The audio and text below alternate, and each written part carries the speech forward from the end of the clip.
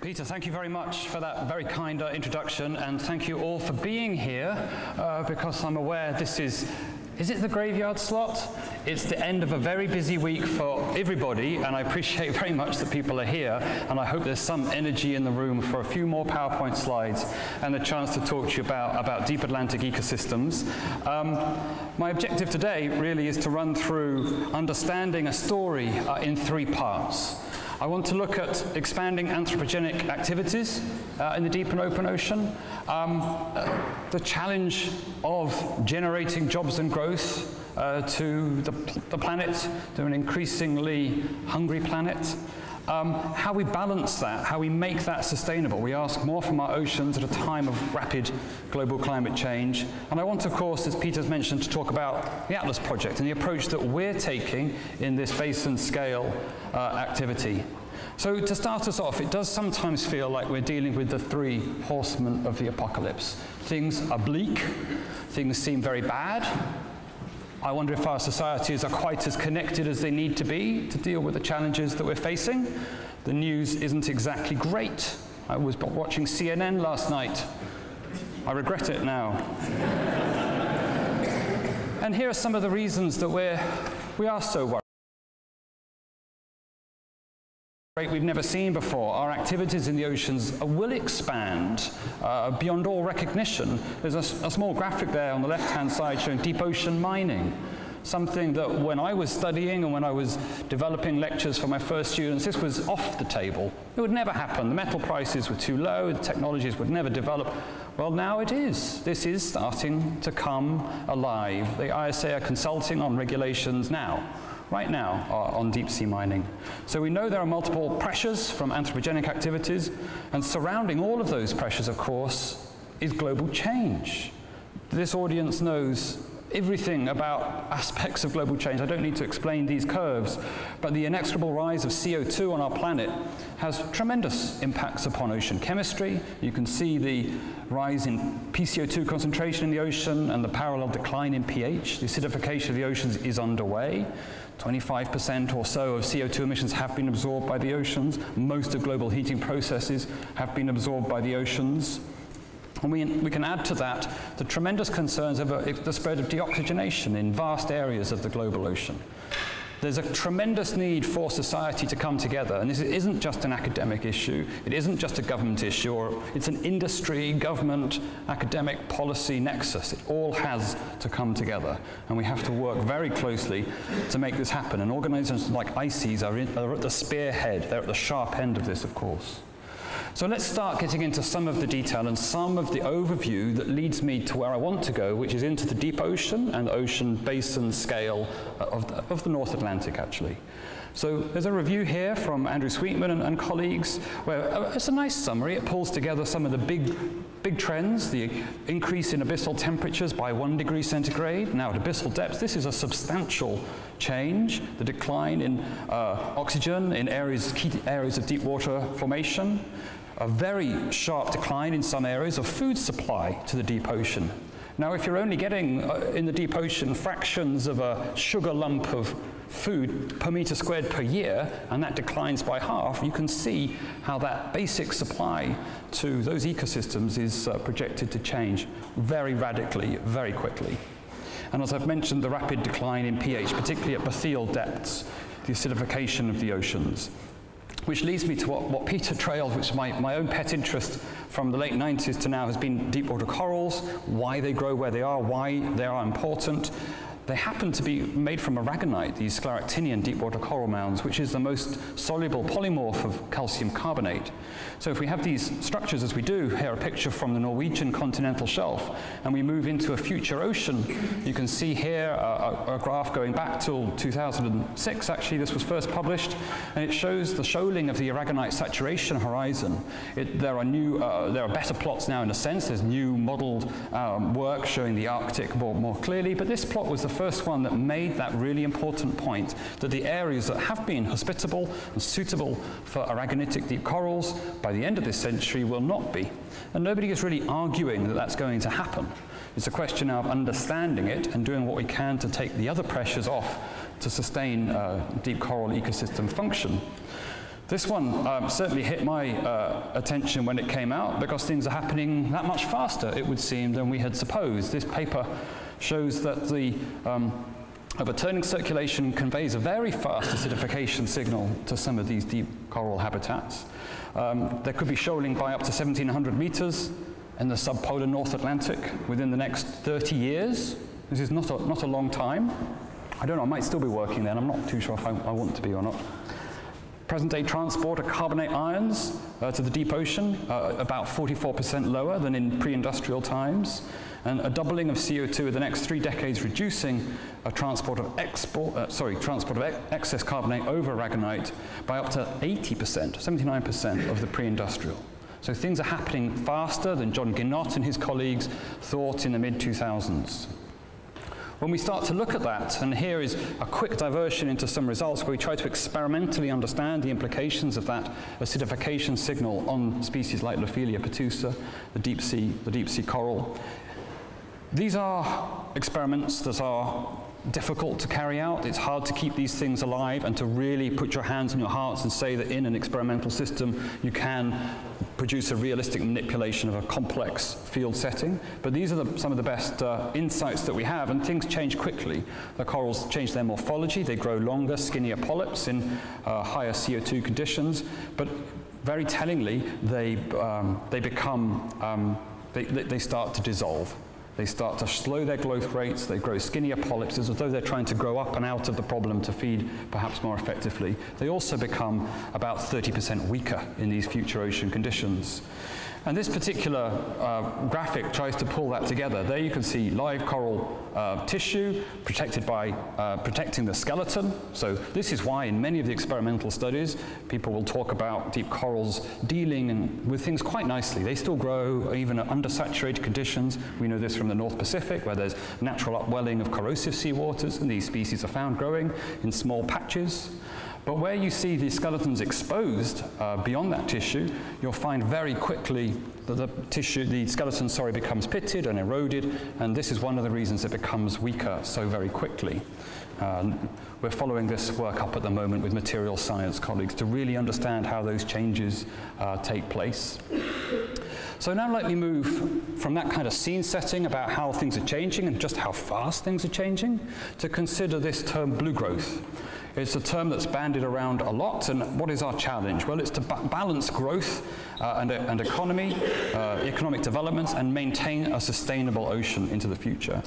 So if we look at this particular infographic, what is this actually telling us? It's a European Commission graphic, and the sectors that the Commission have pulled out are, these are sectors that are regarded as having great growth potential. It's not all sectors of the blue economy. Things like oil and gas and shipping, there's potential to grow, but not to the level that's anticipated from things like aquaculture, coastal tourism, marine biotechnology, ocean energy, and then the last one on that list is seabed mining, including deep ocean seabed mining. This is required because underpinning that has to be provision of new knowledge if we're going to make blue growth sustainable. And to give credit to the European Commission, blue growth is mandated as a sustainable activity moving forward. We need to make it a sustainable activity or it won't fulfill the basic definitions of European blue growth. There's also an activity around the development of sea basin strategies, including for the Atlantic Ocean. So this is some of the underpinning policy that leads forward into projects like the Atlas project that I'd like to talk about today. So to lead us into that, the Atlantic. It's an ocean basin where I've been privileged to work. It's the most fantastic setting, a highly diverse setting. The deep ocean is an extraordinary place. It's a young basin from the mid-Atlantic ridge across to the margins. Through the Atlantic, the Atlantic meridional overturning circulation, or AMOC, mediates 25% of global heat transport. There are intense air-sea interactions, tremendous drawdown of carbon into the North Atlantic. And ecosystems of the deep Atlantic are highly connected as a result of this wide pattern of overturning circulation. There's been a significant investment that many of you will know about in terms of instrumenting the Atlantic. The Rapid Climate Array, the OSNAP arrays, these are in place. I happen to have trained as an ecologist and biologist, and we don't need to go out and re-instrument the Atlantic, but we can interrogate those data sets, and we can work with those communities to understand the overturning circulation and how it may change, and how it may thereby impact upon deep Atlantic ecosystem function. So that leads us to some of those questions there at the bottom of the slide. How can we forecast how deep water function, biodiversity, connectivity may change under different blue growth scenarios into the future? And those are the issues that are right at the foundation and underpinning of what we're doing in Atlas. And I always start my Atlas talks with an apology, because Atlas is allegedly an acronym. And if anyone at the end of the talk can remember it, I will take you out and I will buy you a beer. That's the acronym on the slide. I won't bother to read it out. At a glance, this is what our project is trying to achieve. So in essence, it's a conventional piece of research. It's about providing new knowledge to inform a sustainable blue growth agenda in the Atlantic. The impact will be discoveries and outputs that will help people work together. Our stakeholders are part of our project. They're not a bolt-on at the end. We built the project with them. We continue the project together as we run. We started in 2016, so we're just over our halfway point at the moment. We finish in April of 2020. And amongst the core activities, we're a network of 25, now over 30 research cruises to allow us to access 12 case study sites spanning the North Atlantic. It's coordinated from the University of Edinburgh, and as it says there, we have 24 partners.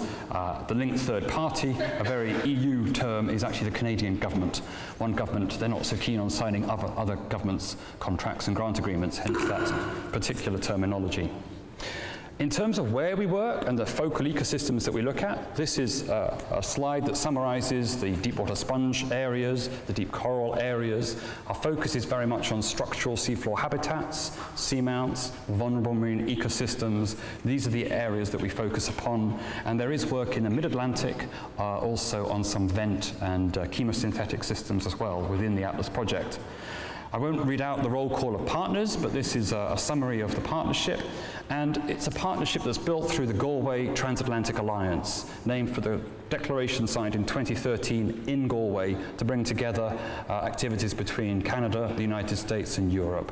So Atlas is one of the projects moving forward under the Atlantic Ocean Research Alliance. More pictures in slightly sunnier conditions. We tend to meet in Spain because the weather is normally better. And I don't know if Stefan Passant happens to be in the room. He leads our data management work package. But Stefan, if you are there, I apologize for the picture where you're not too impressed at the Atlantic weather that's sweeping into the Mediterranean, where we meet each year. So the objectives overall, it's to understand better deep Atlantic ecosystem function, provide that information, feed it directly through the stakeholder processes and into the science policy interface. That's in essence what the project exists to do.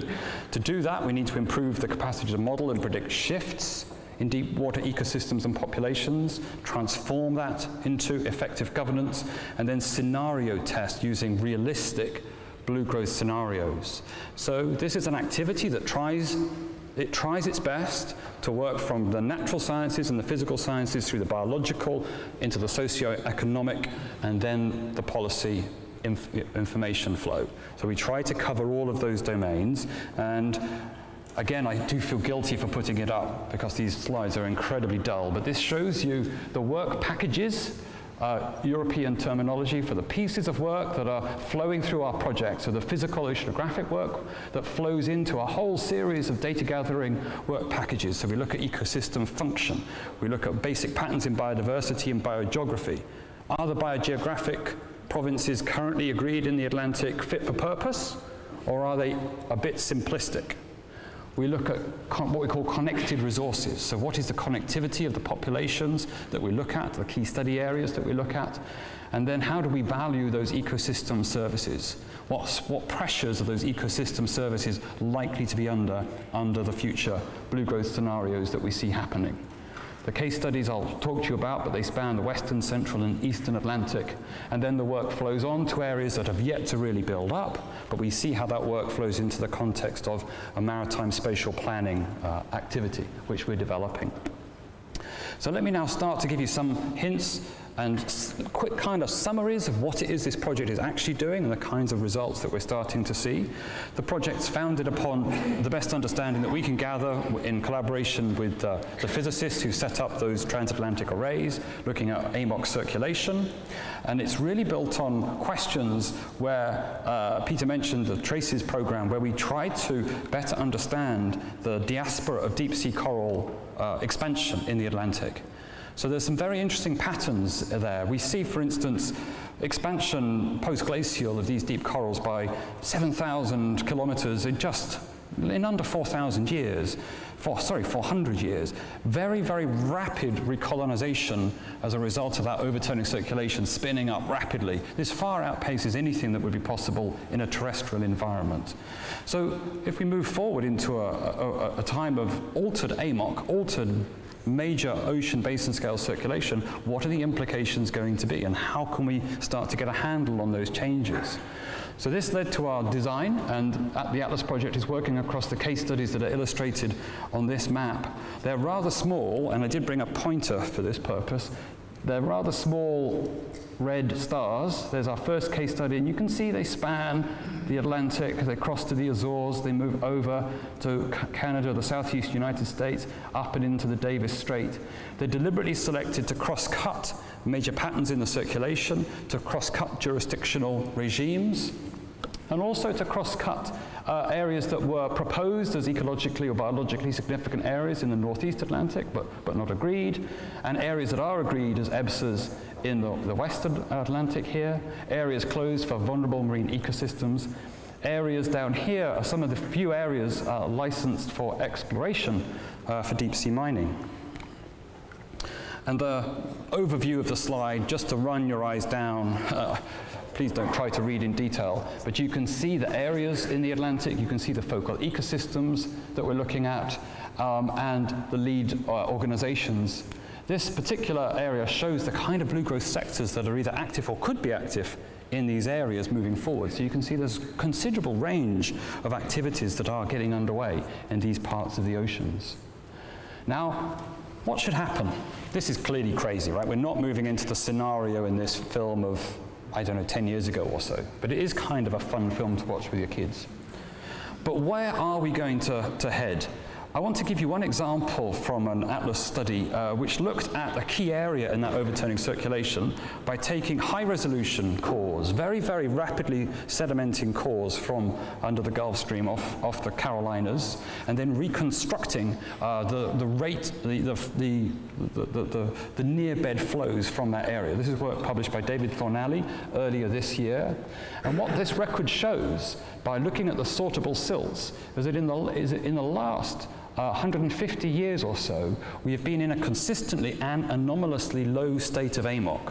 So all of the projections are showing us moving into an increasingly low AMOC state, increasingly sluggish overturning circulation. Now this study is suggesting we're already in a very low state. We have been for about 150 years. So we're still wrapping our heads around what this could mean as we move forward, and it isn't only David's work. A parallel paper published at the same time, based upon modeling studies, has come up with a very, very similar conclusion. And this is getting debated backwards and forwards over time. What we've done in Atlas is take this kind of work. Oh, he did get a bit of a reaction, David. I should have paused there. This is some of the coverage that came out following his paper. Some of it good. The BBC were quite balanced. Those that know The Independent in the UK, they were rather extremist in their summary. So we've now been looking at this, and these are all colleagues based at the Scottish Association for Marine Science who produced a really interesting deliverable. And if you're keen, go to that website and you can download any of our outputs, freely available, so you can read this.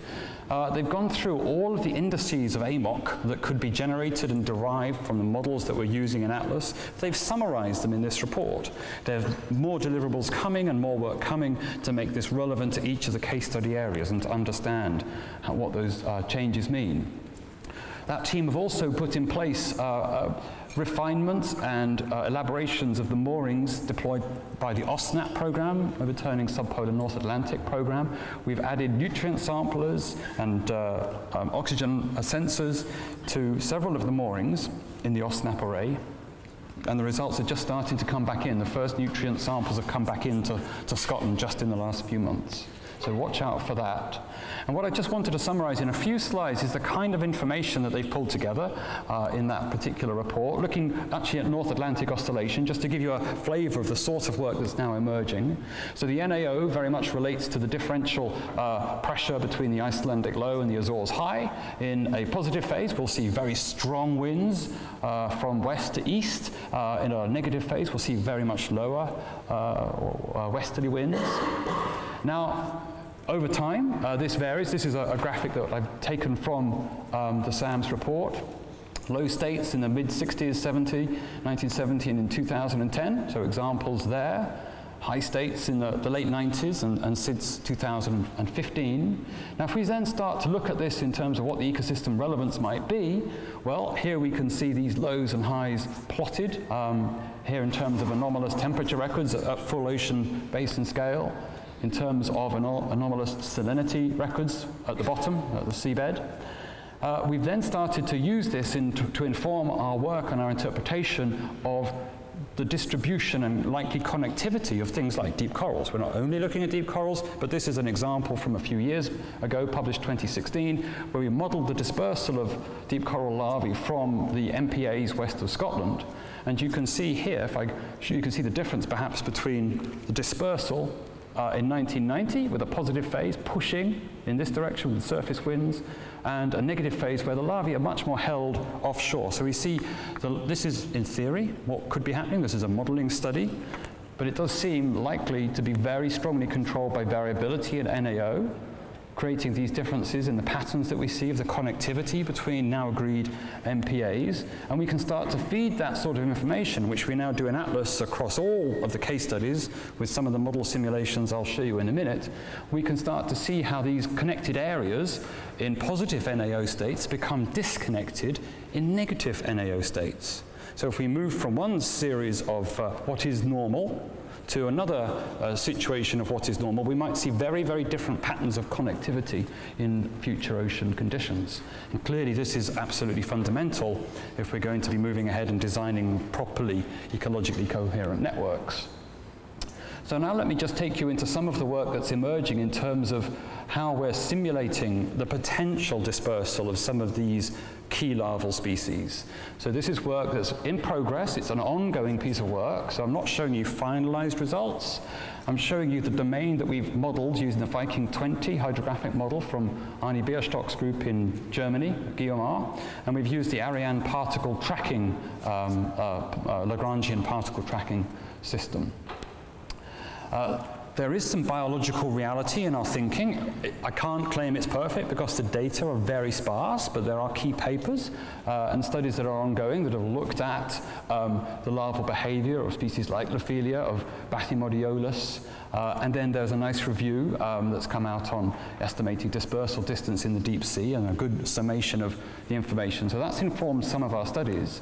And what we're doing is taking this is not work that's targeted yet to a particular type of organism. We're taking a generic approach with generic behaviors. So we're looking at virtual releases from our case study areas, and we've done it now for all of the case study areas. There'll be releases 4 times a year over a 50-year period that have been run so far. As I mentioned, they're tracked using Viking 20, so 1/20th of a degree hydrodynamic model, and there are about 10 million particles tracked for each behavior. This is a complicated graph from my colleague Alan Fox in Edinburgh. So if you read quickly down the lines, you can see the different parameters that Alan is changing in the model. So the time to reach maximum swimming speed is altered. The age at which they start to swim down is played with. The speed that they swim upwards is adjusted. And all of these things are run repeatedly to give different behaviors. Up to a close surface into the fast flows of the surface for a period of time, rapid descents or slower descents. And then we're using these to sort of set what we think could be the potential boundaries of dispersal capacity. This is our first phase. I want to show you some examples to give you an idea of how this is developing. And as I say, it's work that's in progress. This is not finished work. West of Shetland is a key case study area, a very important area for deep water sponge occurrences, a very important area for oil and gas exploration. Companies like BP have been operating there since the late 1990s. And here are some of the dispersals where we tweak the behavior.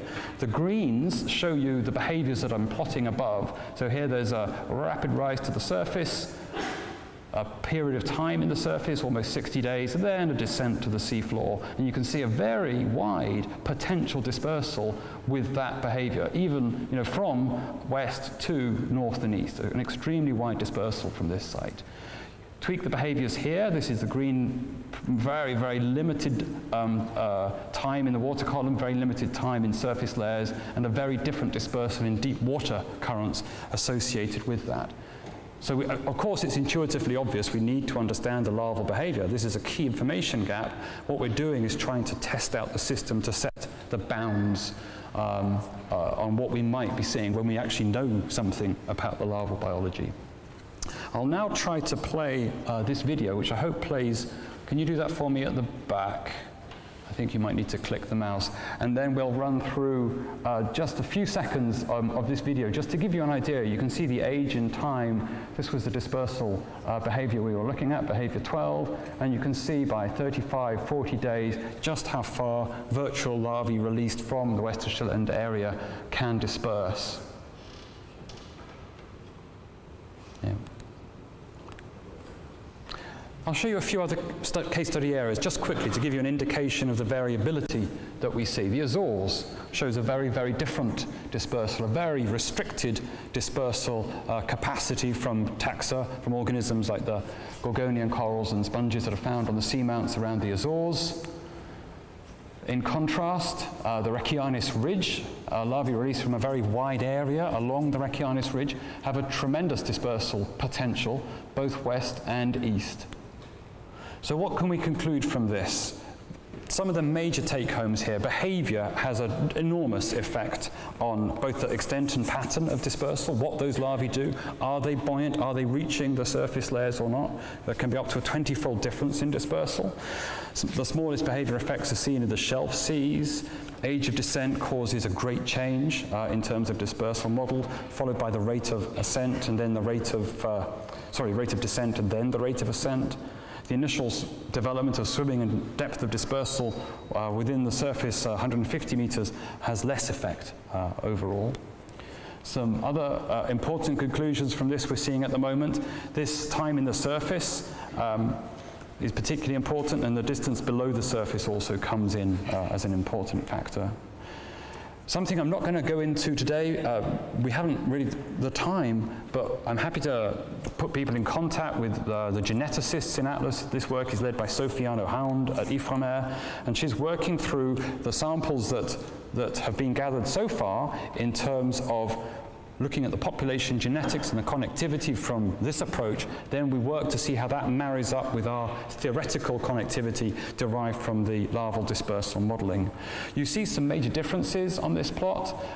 For instance, on the right you see the Philia petusa is a species with a widespread and almost continual population distribution, a very well mixed species across the European margin certainly, whereas Madrepa oculata, another very abundant deep water coral, has a very much more constrained and patchy distribution. It's less connected. There'll be fundamental differences we would assume in the larval biology that we don't understand at the moment. So the next steps in this work are to start pulling things together. Those of you who were at the ocean basin scale session heard José's talk about habitat distribution and species distribution modeling. So we now need to start pulling this information all together in one place and to grow the sample size, grow the understanding of the larval biology. This is a key gap. We can't get away from that, but also grow the number of samples that come into the genetic assessments. That's another fundamental gap. The challenges and the expense of sampling these areas has really limited that kind of work. So we need to integrate the modeled and the measured estimates of connectivity. Then we can start to ask these challenging questions about the connected nature of existing MPAs and whether or not key areas are missing. We'd also love to understand which areas might be the essential refugia. Are these the shallow areas, for instance, that are going to be way above the corrosive waters that shoal from the depths? Actually, areas on the shelf might be refugia in future years. We need to understand that. So a few examples now of other areas of the project. I mentioned earlier biogeography and our assessments of biogeography maybe being a little simplistic when we look at the existing classification schemes. And this graph just shows you how sparse the data are when we go into areas outside national jurisdiction. So the data sets that exist at the moment, downloaded from records like OBIS, show huge bias towards areas close to shore, of course. And when we get beyond that, we start to run into very, very few records, actually. Very, very limited information to draw the kinds of conclusions that we now need to make. I wanted to flag up a paper from David Johnson and colleagues, including Ellen Kenshington from DFO, which was quite a stark paper, this one, looking at all the area-based management tool areas in this study across the North Atlantic deep sea. Only 2 of those areas are not impacted by future climate change impacts. Only 2. One is a vent system right at the southern extent of that map, and the other is the yellow region just here. Those are the only 2 that are not negatively impacted.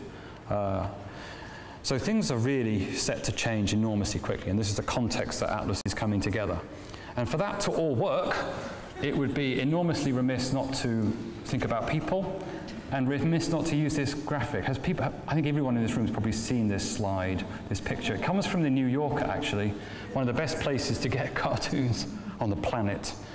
And it sort of says it all, really. I have this conversation with my mother all the time. And we had this conversation in Atlas. The first thing that our socioeconomic colleagues did is they polled us to death and worked us to death, a so-called Delphi survey. So let's ask people who think they know something about the deep ocean, it's partial, but they know something. Let's ask what their opinions are about human activities on ecosystem services. Where were human activities likely to be positive or negative? What was the severity of the effect likely to be? What was the likelihood of an effect likely to be? So there's everyone sitting at an Atlas meeting, hiding from the rain, actually, and filling in the survey. So this work has been done. I wanted to just show you some of the results that came from a risk assessment for different ecosystem services. So what would temperature change do? What would ocean acidification do? Positive changes are in green, negative are in red. Really, the take-home from this is that things like temperature, people are thinking to have mostly quite severe negative effects on a range of ecosystem services, as would ocean acidification. When you move down to things like tourism in the deep ocean, unlikely to have tremendously bad effect. Biotech, probably a very limited effect. So we're starting now to work that system through as we move on through the project. And as we do these things, in that room, in all of the Atlas meetings, we have collaborators from industry. We have a particularly strong representation from the oil and gas sector. It's not the only sector we work with, but in terms of blue economy industrial actors who have actually a real impact upon GDP, you really don't get much bigger than oil and gas. And in terms of operators that are working in the ecosystems that we're working in the deep sea, the oil and gas sector are currently the major player. So we've worked with a number of companies, and we do different things in different places with different operators. They've got particular areas of interest with the project. So for instance, Statoil, now Equinor in northern Norway, have a cabled seafloor observatory by the Lofoten Islands. The data from that seafloor observatory are interrogated through Atlas at the Netherlands Institute for Sea Research at NIOS. Data from BP west of Shetland flows into our assessments of the sponge grounds, the area I showed you in terms of larval dispersal modeling. Work with Total through Ifremer, work with Woodside, which is an Australian energy company, is around environmental impact assessment. Should they move forward to drill in and around coral carbonate mounds? Now I'll take a quick sidetrack here, just to be totally clear. As we move forward, there is no doubt we need to burn less oil and gas. Be the very first person to say that. We're not there yet. We all probably flew, many of us, to this meeting. The lights are on, things are happening. We have to get off to a new energy system very, very soon. It's interesting, Equinor, Statoil have entirely rebranded without the word oil even in their company name. In the meantime, we need to do better around how we manage these activities. This is more than clear from Deepwater Horizon. It's more than clear from activities around the world. So we try and be very practical in our approach in Atlas. We try to be very pragmatic. For instance, we're working with a number of operators in the context of the North Sea to sample. We can actually gather deep corals from oil platforms. They've grown there over the last 40 years. Look at that picture at the bottom. That shows corals growing on an oil platform. There's a scale bar, 3 meters, and under that scale bar, can you see a ladder that fell off the platform at some stage? These coral colonies are vast that have grown on these platforms. So we're trying now to, when we are in fact plugging the genetic samples, which are one of the limiting factors in the population genetics work, we can get amazing sample sizes from these areas. We plug this into the analysis that Atlas does in France. And this is quite big scale work. To get these companies to pause and go chip away a coral and put it in alcohol and send it does take some planning, it does take some partnership and some organization, but it can be done. This, of course, plays into the understanding of North Sea platform decommissioning and issues of that sort. So I want to sort of move towards the end of the talk now by taking you into other domains, right? Still with a human factor, but very much around the policy and stakeholder work that this project does. As I've said right throughout, this has been before project and during projects an ongoing activity. It's not something we just leave to the workshop at some point. This is something that's done together throughout our activities. We meet formally, though, several times throughout the program. We've met at the European Parliament, where we have formal science to policy engagements. We met, the picture there, outside a Canadian government building in Ottawa. We have engagement with OSPAR and the NIAF collective arrangement. I should say this work is led by David Johnson, who leads the policy aspects of Atlas. It's clearly very important that we map onto AORA. I mentioned the Atlantic Ocean Research Alliance and the UN Sustainable Development Goal agenda as this develops. And we consider through all of this just how relevant what we do in Atlas is to the conservation of VMEs and EBSAs. Well, I was talking earlier about the World Congress on Marine Biodiversity, so we were particularly busy at that Congress, where there was a very good opportunity to engage the global marine biodiversity community. We had a session on EBSAs at that meeting, for instance. And then consider, using our case study design, how we need to make explicit the connections with blue growth by highlighting key considerations.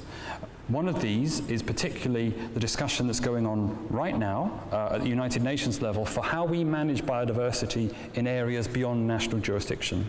So do we need a new legal instrument under UNCLOS to do that? How is that going to develop and evolve? Atlas has been at the preparatory committee meetings for that, presenting its research, engaging in that activity, and it was also represented at the first Intergovernmental Congress that took place earlier this month.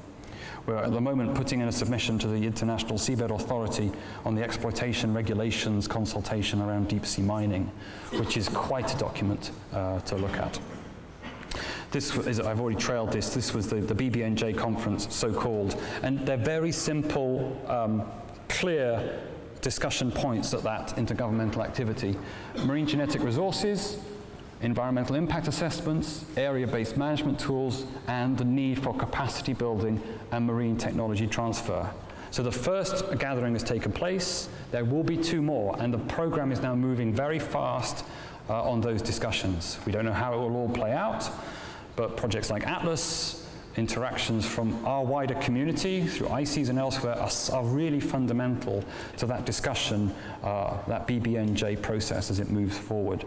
And I thought no better person to say a little bit about it than David Johnson, because I thought at 45 minutes in you'd heard enough from me, so I'm hoping if I click this button you'll hear David give a 30-second overview of activities at the UN. An important part of the historic negotiations for an implementing agreement here at the UN headquarters is the transition between science and policy, and something that Atlas can input to these negotiations is how science for the deep sea can be made aware and accessible to policymakers. Atlas work and Atlas conclusions can therefore help drive the policy agenda and inform these negotiations as they take place over the next 2 years. And that just hits the nail on the head. And that's what the project is all about. It's a basic science project. It's a fundamental science project with applied edges and socioeconomics that we have to feed straight through to these processes. And that's what David's team are very, very focused upon doing. So the way that we then round this out, and I just want to kind of bring things to a conclusion, is actually what we all do it for, why we want to do things like this, and it's to be in the environments that we love. It's to be in the places that we love to understand and work. And I wanted to reference this. There's the nutrient sampler being prepared for the Osnap moorings by SAMS. There's work from Air going on. The vent bottom center image there is a new vent field, the Luso vent field, discovered during an Atlas and National Geographic cruise led by the University of the Azores, a pretty fundamental discovery. And there will be more such discoveries. I mean, we know the deep ocean is the least understood of all the areas on our planet. So here, just a few summary slides to wrap things up. The cruises that Atlas has been involved in. Ellen Kenchington was chief scientist on this mission on the Coast Guard ship Hudson from Department of Fisheries and Ocean. The white line, top right, shows you all the transit from Halifax all the way down to Bermuda and back. Very interesting work on the hydrography of that area, and also on the occurrence of fossil and relict deep corals from some of those seamounts that we're working on at the moment. Covadonga Oreja at the Spanish Institute of Oceanography led the Medwaves cruise. This is one of the most ambitious cruises from Atlas. In 2016, it was 2 years ago now, hard to believe for us, but it ran from the Gulf of Cadiz and out to the Azores and back again. An integrated multidisciplinary activity using a deepwater ROV. Dick Van Ovelen has been a stalwart. He leads the work package on functional ecosystems at NEOS. He's had a lot of ship time on the Pelagia, mostly working on the Rockall Bank, which has proved to be a really focal case study for us. Tremendous amount of information from Rockall Bank in comparison to some of the other areas. And then this summer, just recently completed, I put at the bottom Galway Transatlantic Alliance in action, because in this particular expedition, we had a sort of science drive and a plan pulled together through the European project, through Horizon 2020, developed in collaboration with our colleagues at the Department of Fisheries and Oceans, who arranged for new funding, 150,000 Canadian dollars, to be provided to keep the Amundsen at sea, which allowed us to deploy benthic lander systems on the bottom right, supplied from the United States of America, prepared and mobilized for sea, that will record data in the Davis Strait for a year. So to me, this is where we have to do more to work harder. It's at these intersections of the Galway and other alliances in the future, because it's this internationalization of what we're doing that allows us to get into these areas and work more effectively. So when the world seems to be moving in a different direction, I think we have to go faster and harder in the opposite direction to do more of this. And we've got to really, work hard on it. It isn't simple, but the benefits are tremendous when it comes together. I have to say that of all the cruises we've been involved in, this was the toughest to get set up and organized. Then there are other collaborations and developments that start to lead us into the South Atlantic even. We've worked with this program, the Marine E-Tech program, led between the UK and Brazil. They've already looked at the tropic seamount. We've interrogated and worked through all the environmental data from that tropic seamount cruise using the ICES remotely operated vehicle. We found polyopogon sponge grounds on that seamount, which we never knew were there. We're now following up with cruises that will be sailing next month with the Discovery using the HIBIS sampler to look at Rio Grande Rise. And we look forward into the future to more activities that integrate the North and South Atlantic much, much more strongly.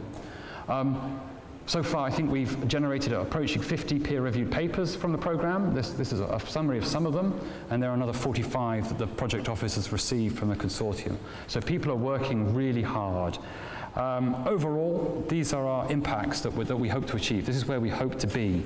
So we hope to do great science. We'll keep challenging ourselves to do that, but we are also challenged to do some very lofty and ambitious things. And it'd be great to be on the line, on the road to some of these, to improve resource management through an ecosystem approach, to improve cooperation. I think this is something that actually we're enjoying very much and finding hugely beneficial. It's a natural and symbiotic relationship between the US, Canada, and the United States in these areas. We'll contribute to the EU's integrated marine policy, strengthen the agreements that are out there to conserve VMEs and EBSAs. So as people pick away at these agreements and things start to change, we need to enhance the scientific evidence base. We need to keep coming back that we need to do this more, we need to do it better. And then engage with the UN processes, particularly on the new international and legally binding instrument under UNCLOS, the BBNJ process that David Johnson talked about. And just to now bring things to an end, we also run an outreach campaign. Peter kindly mentioned Ophelia.org, which I had great fun with. In 2005, 6, 7, we developed a deep water coral outreach website, and it's a massively fun thing to do. In Atlas, we work with Dynamic Earth, an outreach centre in Scotland. We'll refit an oceans gallery in Edinburgh. But we're also producing what we call digital assets. This is what David Murphy tells me they are. These are digital products that we can send anywhere. And you can download three-dimensional 360-degree videos to your phone, put them in a headset, and then be on board the research ship, or be on a 360 GoPro on an ROV. All these things we're working on at the moment, and we're working with school teachers across the European Union on getting that message out there. I wanted to do a very quick trail, if it's not too naughty to do so. If you're working at ocean basin scale, you don't need to be part of Atlas. In fact, I'd really appreciate papers from outside of Atlas to this special issue on managing deep sea ecosystems at ocean basin scale. We have around 20 papers in the works at the moment coming forward in that, and we're going to keep it running through till 2020. So there's plenty of time if you're working in that area and you want to get involved in this particular Frontiers in Marine Science theme on basin scale issues.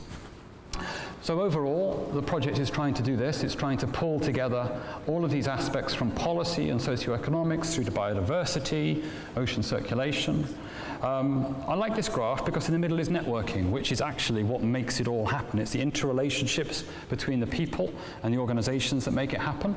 And I want to thank everyone who's actually doing this work and working so hard in so many places. The other thing that the project does, which is just marvelous, and all of us that have been involved in European projects have experienced this, you become part of a cohort that leads you through that project. And you think that the 3 and 4 years of the project are like a lifetime. At the end of it, you created a cohort, you created a bond between those people that then lasts, and it lasts for decades and decades. And that's what's going on here with our early career researchers and some of our later, grayer career researchers in the various places in the Atlantic and on the margins of the Atlantic where they work. Thank you very much.